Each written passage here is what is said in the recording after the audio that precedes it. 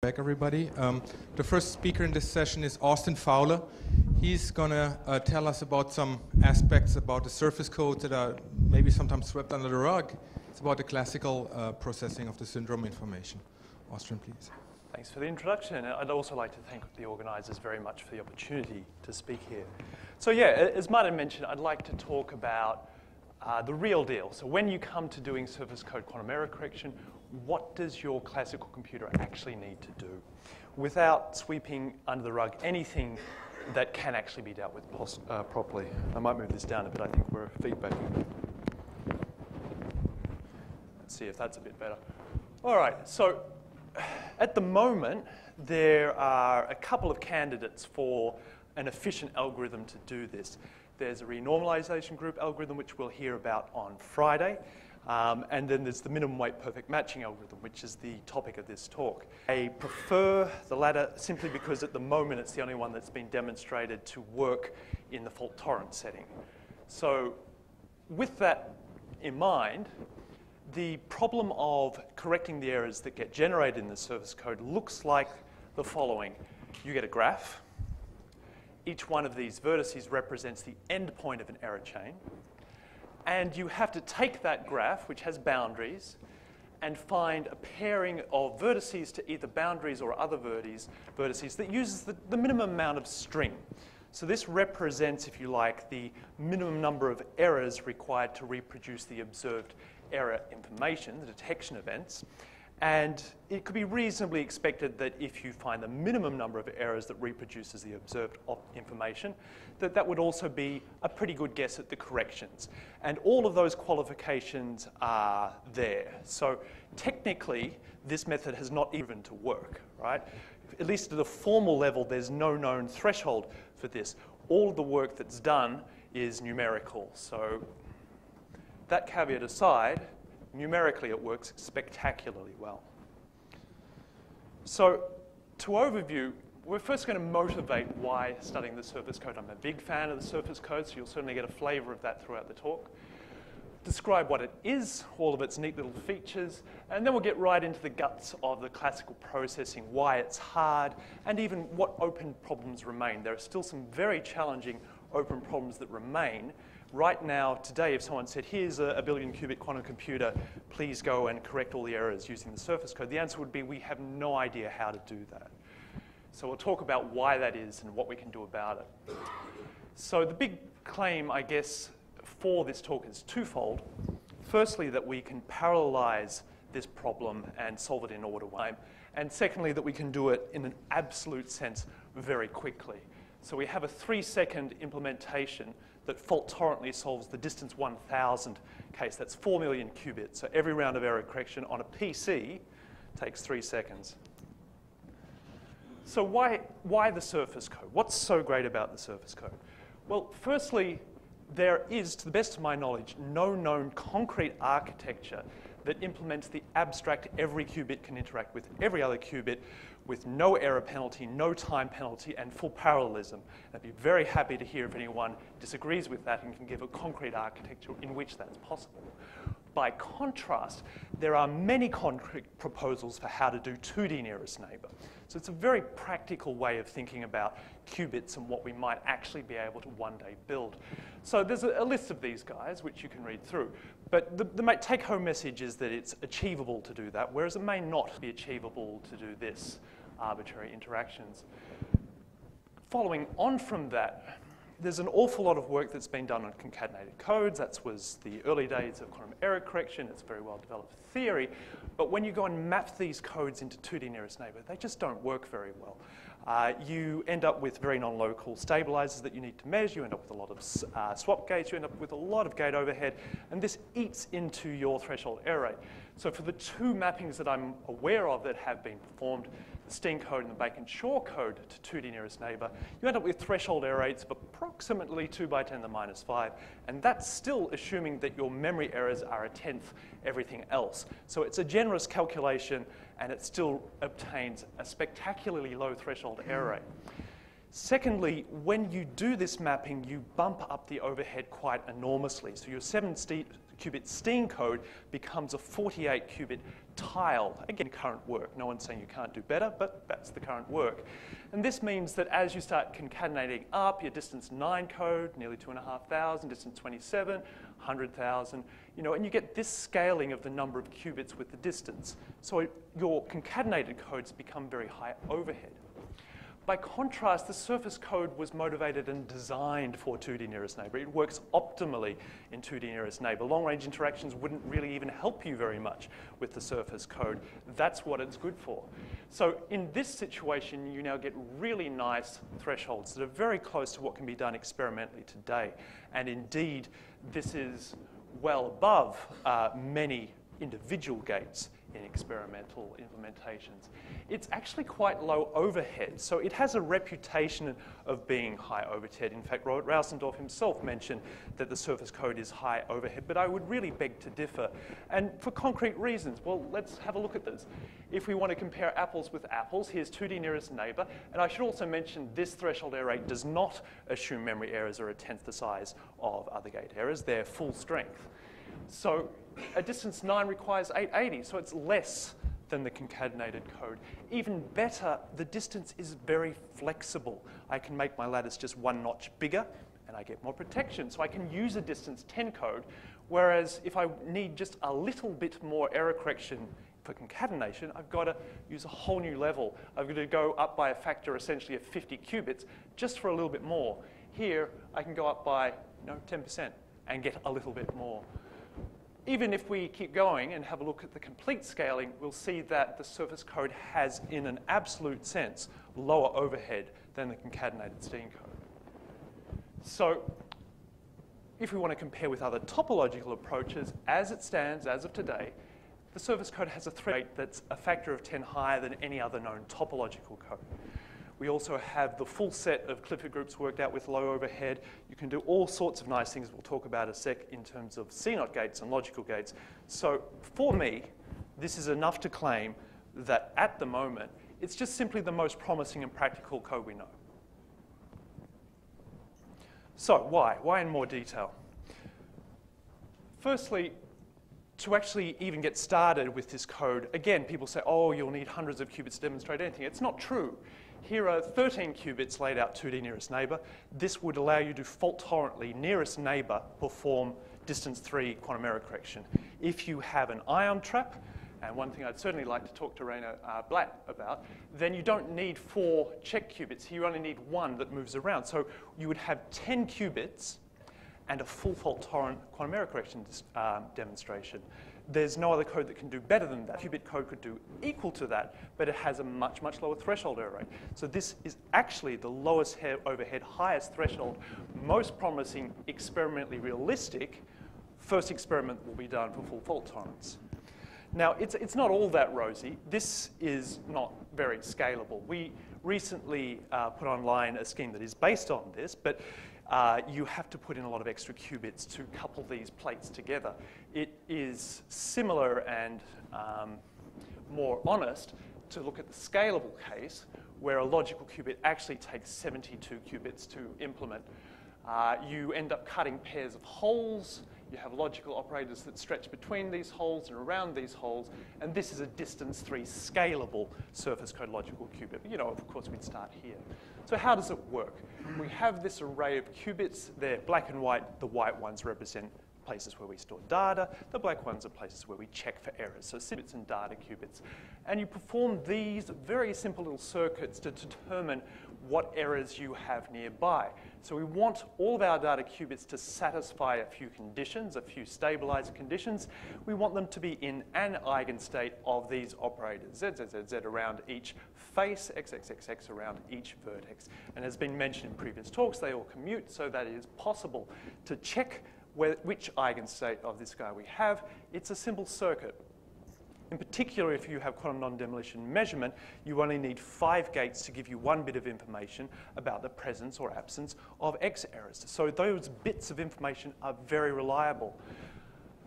Same for the case of Z errors. So putting those circuits into this lattice, you can tile them such that you can measure every X and Z stabilizer in a sequence of 5 gates. So you get lots and lots of error information very quickly, very reliably. And that's why you have such a high threshold error rate. Single logical qubit gates. Firstly, there are a few easy ones. Bit flips and phase flips in any error correction code you just implement in software. You just say, I now have logical 1, which means if you go and measure it, you flip the result. There are some more complicated ones, however. You want to do a Hadamard gate, where you take your scalable qubit, cut it out of the lattice, then you do a transversal operation. A surface code is a CSS code, so that always works. You have to do a few technicalities. You have to offset the qubits with a couple of swaps and a bunch of other stuff, but it's efficient to do. Armed with an efficient Hadamard, you can perform a whole bunch of tricks. So for universality, you normally think in terms of these two states, distilling these two states. And then you go and use gate teleportation. So you use these to achieve the rotations you want. But because we have an efficient Hadamard, you can create a Y state, so 0 plus I1, and affect an S gate without consuming that resource. So you get a cheap implementation of all of the single qubit Clifford group gates. And the CNOT gates are just fantastic. So let's have a look at what that means. So we have two types of logical qubits. You can either punch a pair of holes by punching out Z stabilizers or a pair of holes by punching out X stabilizers. And we call these smooth qubits and rough qubits just because of the way you tend to draw these black lines in the background, which represent the faces and vertices, which represent Z and X stabilizers. So the way you cut it, you end up with these little hairs on the middle. So we call them a rough qubit and a smooth qubit. The nice feature of these, which I won't prove, but hopefully is intuitively believable, is if I go and move this hole around, moving a defect is a simple concept. If here's a hole and I want it to extend out to this location, I just turn off the error correction circuit in that location. I don't have to do anything physically exotic to move my defects. I just turn off the error correction. And I can do that in a great long line. If I want to move this defect to here in constant time, I just turn off all the error correction along that row. So that means I can get from here all the way to here in constant time. Right? This is not a sequential process. And by doing that, I drag and stretch the logical X operator around. Then I come back to where I started. And what that leaves is a line and a ring. So we've mapped our logical X to a product, a tensor product of logical X on both. That's one of the fundamental relations that defines what a CNOT gate is. There are three others. They're fairly easy to show that they're true. If you imagine a Z operated between here, and then you do this, it pulls out, it curls around this, you end up with the chain and a ring of Z. That is this relationship. And then for the others, if you have, for example, a logical Z around this guy, and then move it around, it just goes for a ride. It doesn't change. So that is this operation, and the other one is similarly trivial to show. So this process implements CNOT. It's kind of neat. It's a braiding operation, but it doesn't matter what direction you go around. You know, it's equally true that that's CNOT and that is CNOT. And furthermore, you can do all kinds of really nice things in terms of, we'll see that on the next slide. Before I mention that, though, you might be asking, hang on, you've got a smooth logical qubit and a rough logical qubit. That seems a bit restrictive, but it's not. So here's our smooth, rough braiding represented in space and time. So I hope you can match up this picture with this picture. We have our two defects. We move this guy around, we move this guy around, and then we move it back, and we move it back, and that's the braid in space and time. That's what it really looks like. And if we want to do the CNOT between two rough qubits, then you braid in this manner. This is effectively teleportation from a rough to a smooth, and then you perform the standard CNOT, which is here. That's that piece right there, and then you teleport it back. So you can do rough, rough, and smooth, smooth CNOT. There's no restriction there. But you can do heaps of more interesting things than that. So you can do a CNOT gate between arbitrarily distant logical qubits in constant time. So we have a nearest neighbor protocol, a nearest neighbor code, but it allows non-local logical operations, which are the ones we really want. This means you can implement your algorithms very efficiently with only a modest space overhead. Even more than that, all right, so we have some classical information we need to propagate, which prevents Albert getting concerned with this. But you know, we can actually bend them further than flat. We bend them back in time, so you can implement a chain of C0 gates. Then the circuit model is very commonly thought of as requiring time in constant time. So there's a general theorem that says you can take an arbitrary Clifford group circuit and implement it in constant time, including in the circuit model. But here perhaps is just a graphical picture of why that's true in the topological model, and then you can imagine converting it back. So here we have C0, then S gate, then C0, then Hadamard taking time. But if this is a space-time braid, we have C0, and then we just bend the braids over, and then we do S, and then we braid them over, do a C0, bend them over, and do Hadamard. What this is really equivalent to is you prepare a bell pair here, do the S gate on one end of it. You pair a bell basis measurement, and so on. So this is bell pair, bell basis measurement, bell pair, bell basis measurement. It means you can do it in the circuit model as well. But it's a nice way to prove that theorem is true. So, surface code good, but as I said, we're not there yet if we wanted to implement it. And of course, there's the experimental side of the problem, actually building a 2D lattice of qubits with high enough fidelity. But there's also a significant classical processing challenge to that problem. So the first one is this guy, which we mentioned on the opening title page. So you have to correct errors fast enough. So a single round of surface code QEC can involve as few as 5 sequential quantum gates. We already said that, and that's a good thing. It's also a very challenging thing. That means you get an awful lot of data very quickly. You need to be able to keep up. So depending on the technology, this could take much less than a microsecond. Some of the superconducting qubits, some of the quantum dot technologies, particularly quantum dot technologies, run incredibly fast, sub-nanoseconds sometimes. And keeping pace with that vast stream of data from your array of qubits, it's far from clear that you can even do it. We've pushed all of the hard work into the classical computer, and we assume classical computers are arbitrarily reliable and arbitrarily fast, but neither of those statements is true. Well, the reliable is true, but the infinitely fast is certainly not. So we need to be able to solve an infinite-sized graph problem in a constant amount of time. That's the challenge.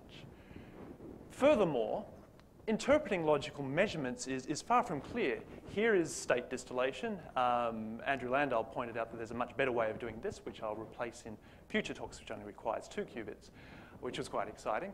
Here is the version as a braid. So it's been optimized and packed in space-time so that it's efficient. But now the question is, well, what does it do? What is the output? There are all kinds of byproduct operators associated with this braiding.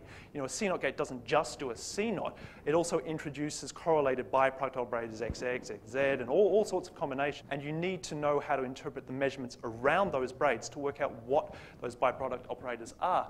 Furthermore, I could execute this in this direction in time, this direction in time, this direction in time, and suddenly what used to be an initialization, so this U shape when executed in this direction is an initialization, can be something quite different. And it's no longer clear how you would transform the byproduct operators as you rotate this and deform this in space and time.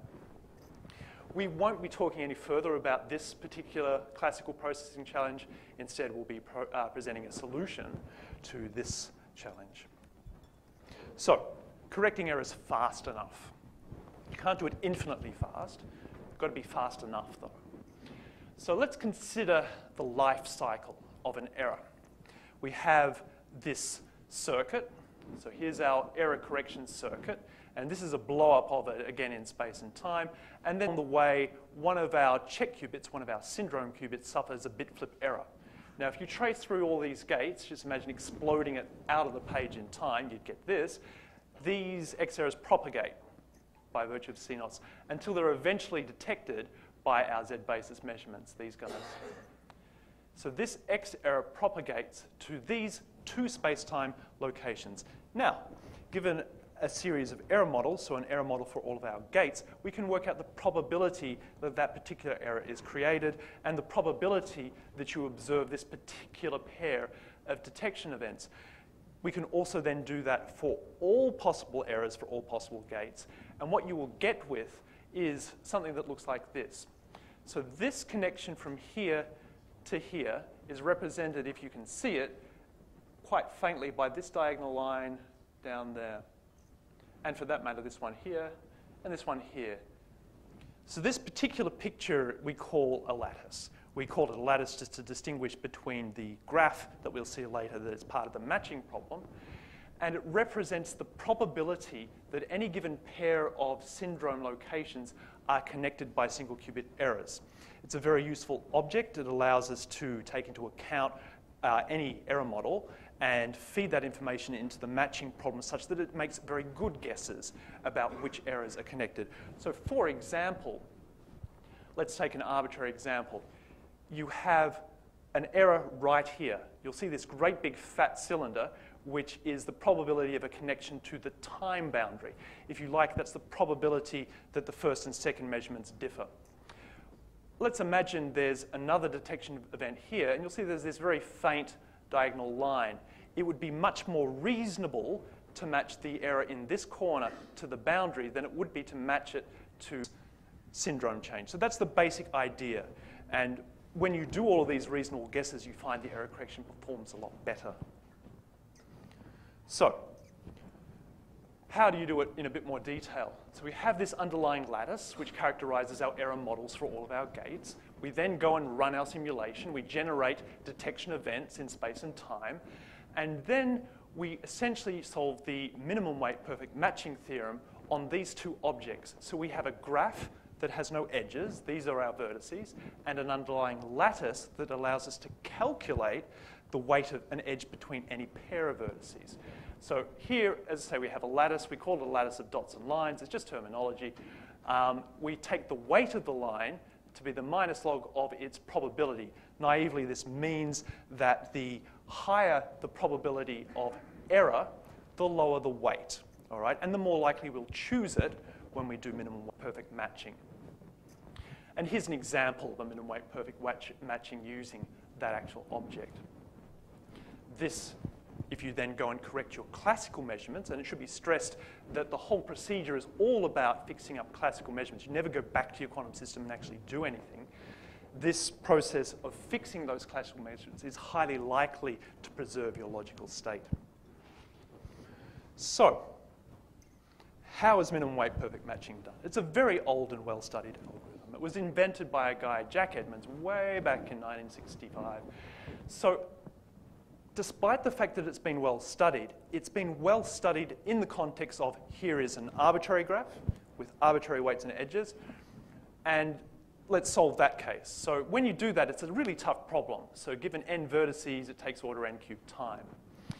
The available library functions are out on the web. They don't support continuous processing. After all, you keep generating more and more data. So not only do you have an infinite matching problem in space, you have an infinite matching problem in time. So it doesn't support any of that. It doesn't support parallel processing. And when you actually run it, it's quite slow. So we've been running it for some years, and this was the best we could do with the available Kolmogorov code. We could get up to distance 9 and get reasonable statistics. Reasonable statistics means 10,000 logical failures. So every one of these data points represents a repetition of error correction until we observe a failure, and we do that 10,000 times. I'd like to point out one somewhat embarrassing feature of this particular graph. We worked quite hard even just to get this distance 9 with the library code. Working quite hard mean we worked a lot of computers quite hard to get this graph. And we thought, looking at this data, that it was fairly reasonable to conclude that the error rate was 1.1%. It turns out that's wrong. There are all kinds of boundary effects at work. In particular, if you have a look back here at the lattice, you'll notice that you're much more likely to match a detected error here to the boundary. These boundary stabilizers have weight 3. They're more reliable. They involve fewer gates. They increase the power of your error correction. So when you have a small code with a lot of boundary, it performs better than a large code which effectively has no boundary. So while it seemed reasonable at the time to conclude that the threshold error rate was 1.1%, we'll actually see the threshold error rate is 0.9%. in our larger scale simulations. And that was quite surprising to us since we thought we had reasonably good error suppression at 0.9%. We'll see how that changes a bit later in the story. So, the algorithm without two. So this is our fundamental simulated system. We take a 2D patch of qubits. All of these are data, all of these are syndrome. Here are our logical operators. We simulate the circuits with initialization errors, 2-qubit CNOT gate errors, measurement errors, all the usual stuff, depolarizing channel. We perform a full error analysis, create this lattice, and then we perform minimum-weight matching. But we perform it in a very specific manner. And to describe that, let's not talk about this 3D object, which would be a nightmare. Let's instead break this underlying lattice, describing our problem, into a simple 2D nearest neighbor lattice. So these little gray lines represent equal weight links. Our dots represent our detection events, so the endpoints of error chains. And then we have a few other objects. So time's going up. You can imagine this is a 1D approximation of our 2D surface code purely for explanation purposes. These pictures should not be confused with our actual algorithm. They're a cartoon of how the algorithm works. And have a whole bunch of other things. So we have a cutoff line here, which represents the fact that you can't create this lattice. You can see how it's kind of all broken at the top. You can't create this lattice before you have a few rounds of error correction. In practice, the number is 2. So you can't do any matching up here. You don't have full error information yet. And then there's this dotted line, which actually doesn't exist now in our simulations. Here it just represents the latest vertex we've successfully matched. And then you sort of have this little void where it should be possible to match some of these vertices by now. We have enough data. They're far enough back in the past, sitting in our classical computer. We should be able to work out how to fix them by now. So here it is. What do we do? Well, we pick a vertex. From there, we go and explore the local region. So it's a breadth-first search, and we stop searching when we encounter other objects. So those other objects may be other explored space, they may be other unmatched vertices. If we encounter other unmatched vertices, then we're happy because we can just go and match to one of them. And we're done with that pair for the moment. It should be stressed that this matching is not forever, nor are these matchings forever. I've seen a lot of attempts to generate efficient heuristics for minimum weight matching, and they never take into account the fact that a given matched pair can change as the algorithm proceeds. Yep, no problem. All right, so then we pick another vertex. Explore the space-time region around it till we encounter other objects. And here we need to do something different because this vertex is already matched. What we do is we create what's called an alternating tree. Now, a tree is a simple object. It's a graph that has just a unique path from the root to every leaf.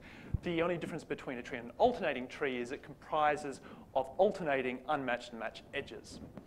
So with that definition in mind, you can also define what's called outer vertices, which you can think of as every second vertex from the root. So this is an outer vertex, and this is an outer vertex. They're numbered, and we'll keep that convention as we go.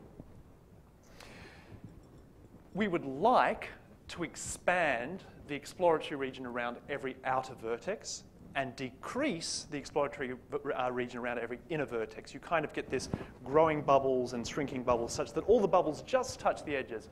But in this particular case, they're already touching. We can't expand it further. So what we actually do is we coalesce this into a single object. So this is now an alternating tree with just one node, and we call that a blossom. It's just terminology. So this one node is then expanded. We expand further out there, again, until we encounter interesting objects nearby. Here we've encountered a boundary and an unmatched vertex. So we have a couple of choices as to what to do next.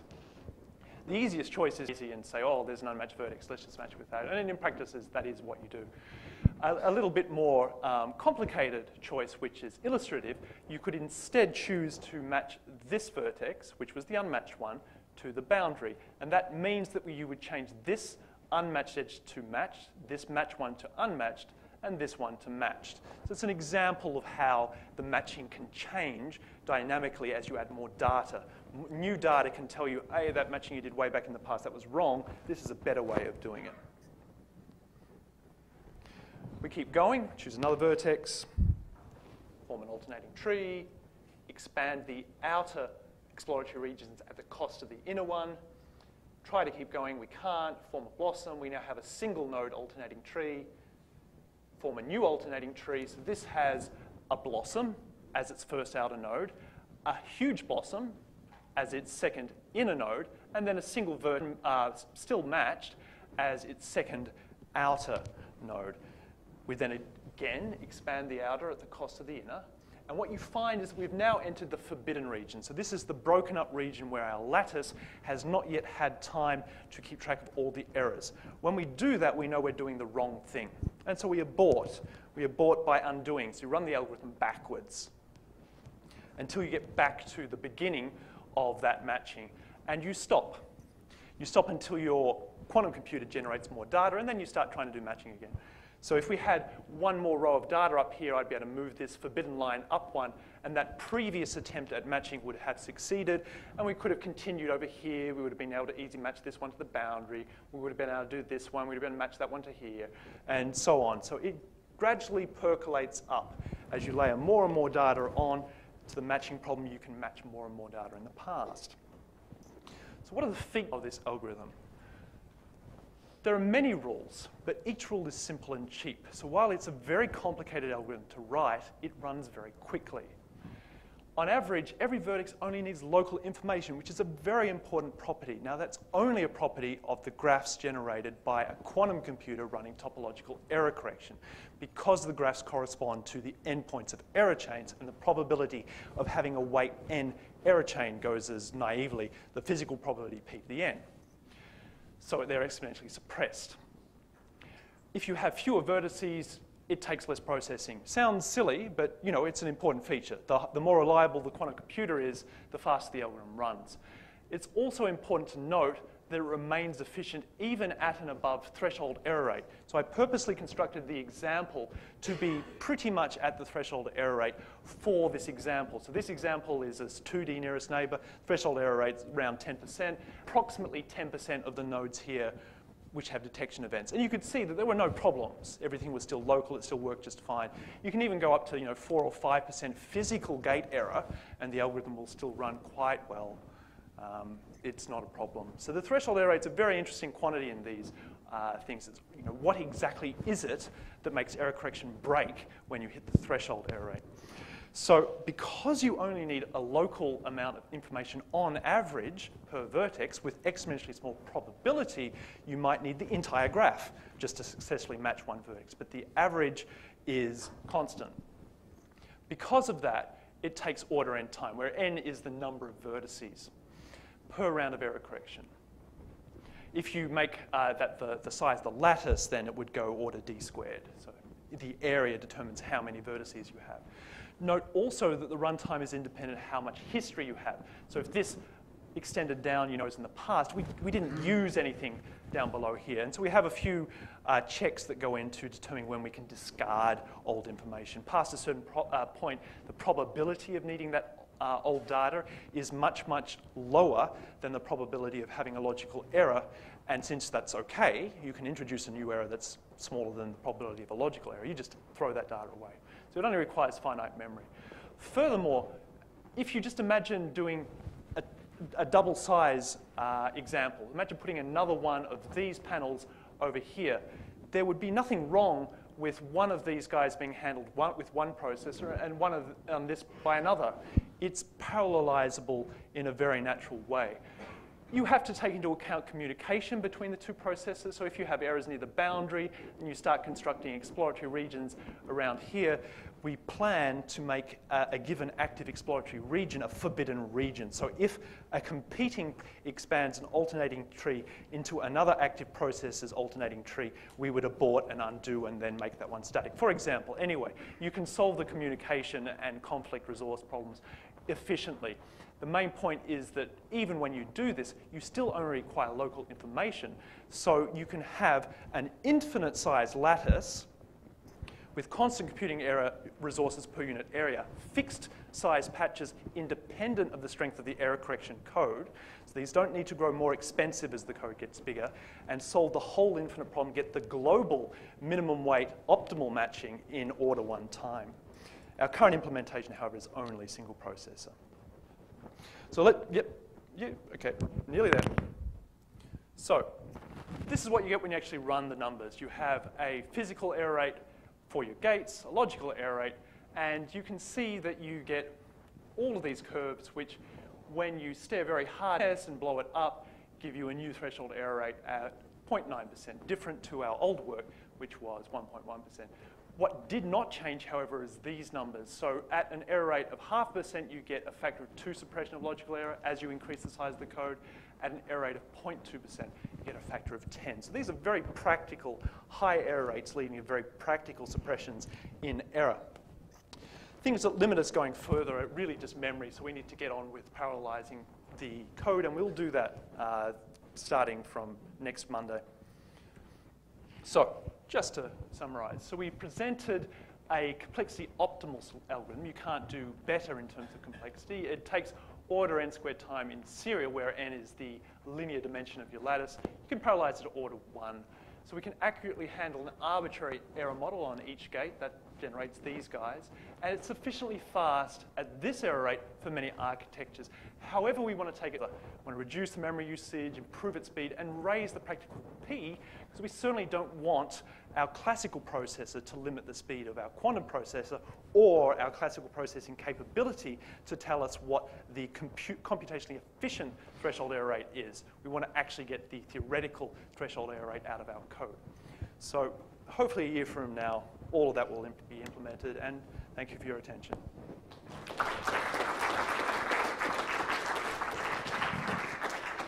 We have time for a few questions. Yes. You said that when you perform the matching, you will not act on the last 2 rounds of the syndrome measurements. Why the last 2 rounds? Why not 5? And would that depend on the error model you are using? Yeah, it does. It also depends a little bit on what you define a round to be. So we defined a round to be as long as it takes for syndrome to be measured. If you have a model that involves qubit loss or gates that can fail, it can take an unequal amount of time for every syndrome to be measured. So it's 2 layers of every syndrome being measured. Why? Because 2 layers of error correction are guaranteed to catch every single error. All right? A single error in 1 layer can, if it's lucky, propagate through 1 layer, but not 2. So after you've done 2 rounds, you know what's going to happen. Nothing more will change.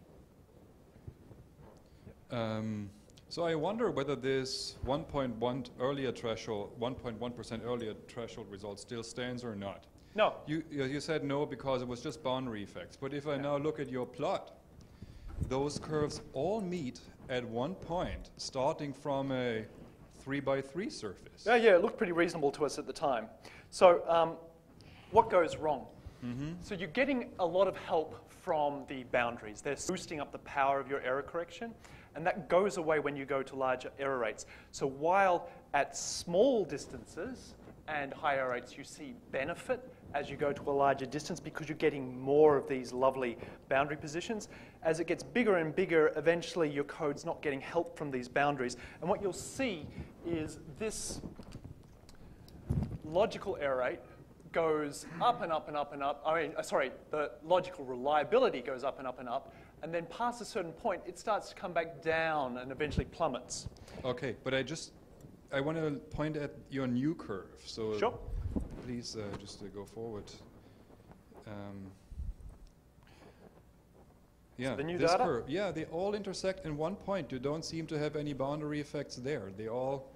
This is at large lattice sizes. So this is at distance 25, 35, 45, 55. But look, it's in the big plot. It starts plot, at b equals 3, and they all go through one point. Yeah. So no boundary effects there. They all go through one point here because I've chopped off all of the lower distance information. The lower distance stuff is all over the place. All right. So eventually, at high enough distances, you get rid of the boundary effects, and things are nice. Okay, thank you. That out in the Yeah, break. we can talk about it more. There were a couple more questions.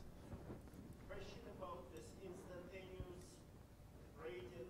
Yes? So I suspect that you will get lots of entropy for the errors if you try to get this instantaneous, because you have created suddenly lots and lots of boundary. And so the errors will sort of, you will need lots of space around it to protect if you try to do it instantaneously. So you may be better off moving this slowly. Okay, so it's a fair question, but it's actually not a problem. So when you want to create a long defect, effectively move it, you just turn off a few C0 gates. So it's not a violence in your computer. That process turns weight 4 stabilizers into weight 3 stabilizers. All right, so it's a very gentle effect on your computer. You don't upset it. You only then need the standard distance to protect the code. So yeah, sure, you need a protective region around all those defects, but you need a protective region around all defects, and it's the same amount of protective region. Okay. It's not a violent operation. Yep. Just a quick clarification on language. When you say boundary effects, do you really mean finite size effects?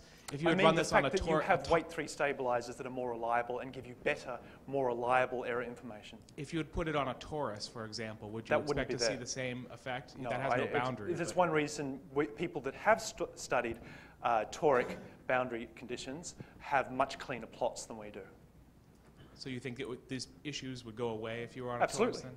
Yeah, yeah. I mean, there's a lot of published literature. Roberts numerics, for example, they have boundary conditions that are periodic, and they don't have any of these effects. Okay. Let's take one more question. David, would you mind setting up your talk in the meantime? So my question was essentially the same, but just to follow on, can you tell me why you didn't? Was there a reason that you didn't impose periodic boundary conditions? Why we didn't use periodic boundary conditions? Because we're writing software to interface with the experiment. So we want it to be, I mean, it's hard to handle boundaries, okay? We had to go to a lot of effort to handle the boundaries. And we went to that effort so we can run it on an experiment one day. Okay, let's thank Austin again.